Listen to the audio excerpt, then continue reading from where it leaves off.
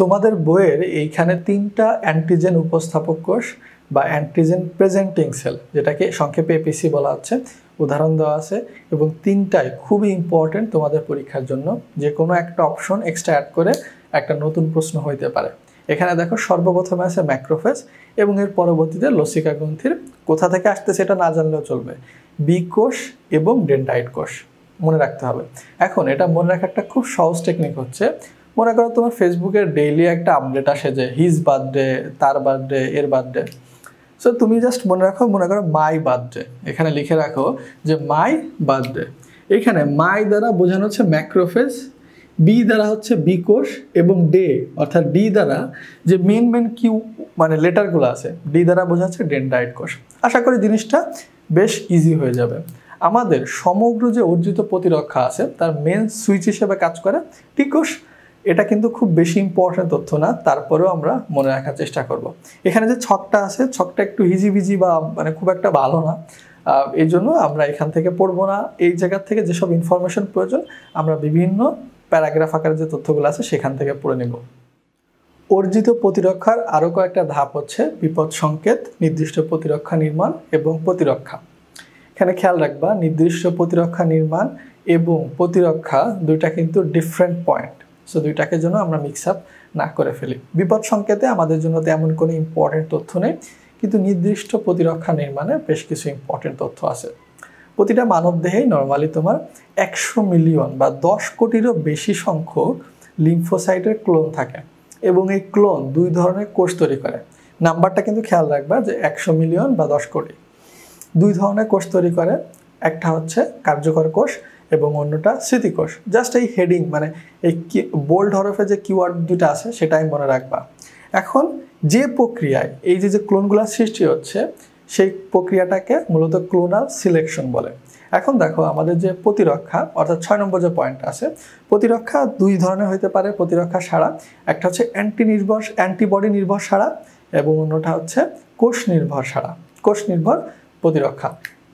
এখন দেখো অ্যান্টিবডি নির্ভর যে সাড়াটা দিচ্ছে, আমরা জানি যে আমাদের প্লাজমা কোষ থেকে অ্যান্টিবডি তৈরি হয়, তাহলে অ্যান্টিবডি নির্ভর সাড়া কে তৈরি করবে? প্লাজমা কোষ। এবং যেটা কোষ নির্ভর সাড়া সেটা তৈরি করে সাইটোটক্সিক টি কোষ।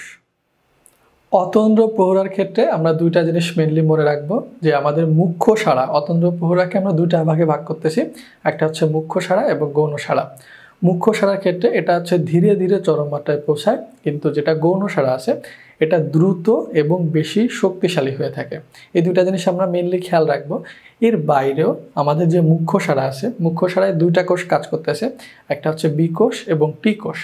এখন বি কোষ এবং টি কোষ এটা মূলত অ্যান্টিজেন প্রতিরোধী যে কার্যকর কোষ আছে, অর্থাৎ কার্যকর কোষের মতো কাজ করে না।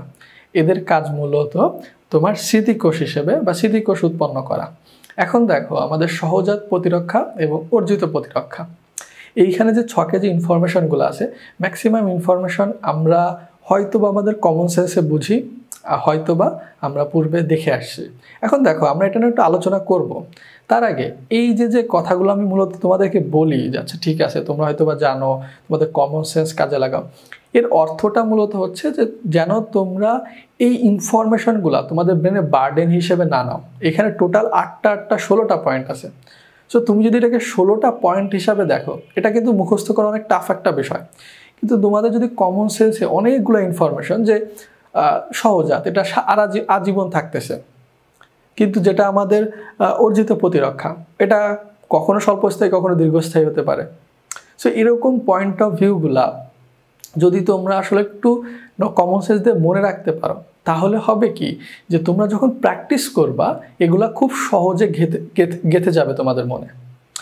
এমন না যে এগুলা একটু বেসিক বা তোমাদের কমন সেন্সে কাজ করে বলে এগুলো প্র্যাকটিস করা লাগবে না, অবশ্যই প্র্যাকটিস করা লাগবে। এরকম ইনফরমেশন অনেক সময় তোমরা দ্বিধাদ্বন্দ্বে পড়ে যাবা যখন প্রশ্নে পাবা, কিন্তু প্র্যাকটিস করার ক্ষেত্রে যেন এটা বার্ডেন না মনে হয়।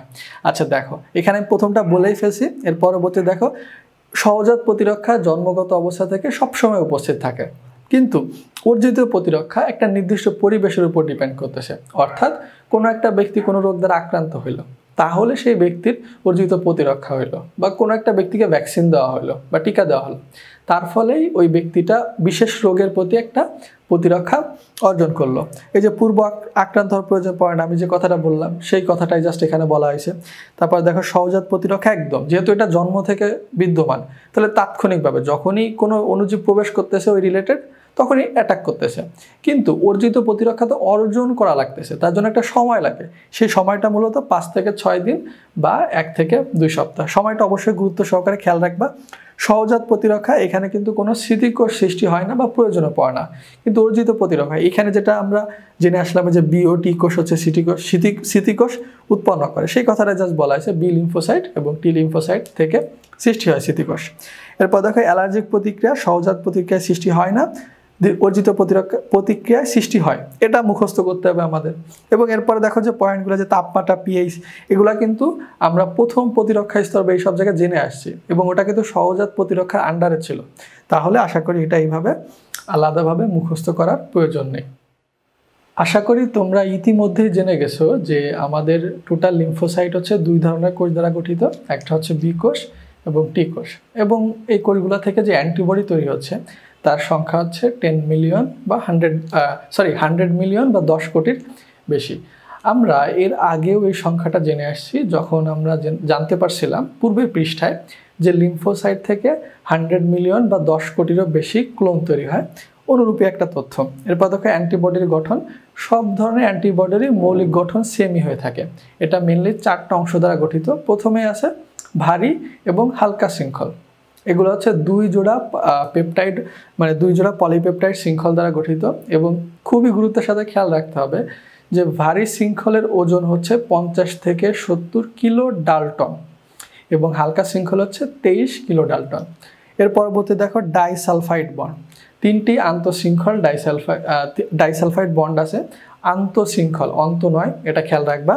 এবং আমাদের যে অ্যান্টিবডি আছে সেই অ্যান্টিবডির গঠন হচ্ছে ওয়াই আকৃতির। তোমরা নেক্সট পৃষ্ঠায় ছবিটা দেখলে বুঝতে পারবা, এটা মুখস্থ করার মতো ইনফরমেশন না।